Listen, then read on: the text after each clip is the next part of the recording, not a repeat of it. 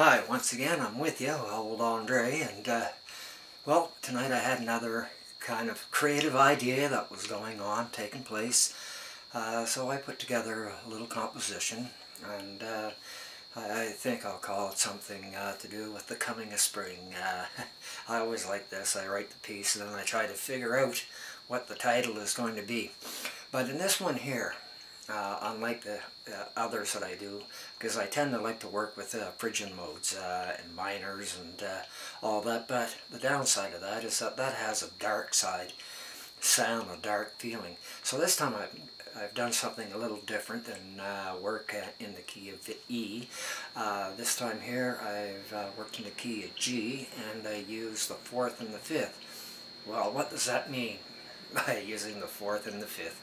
Well, one is the subdominant and dominant of the key of G.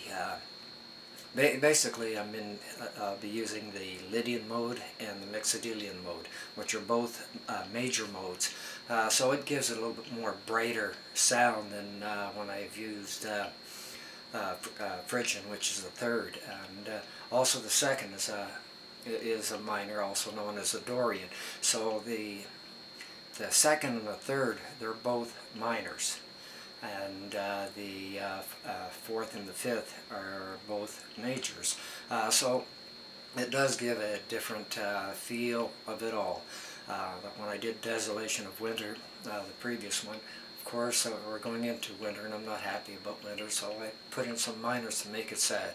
Now we're in February and I see spring on the horizon, March 21st. So anyway, I put this little piece together and I hope that it is pleasing to the ear. Okay, thanks.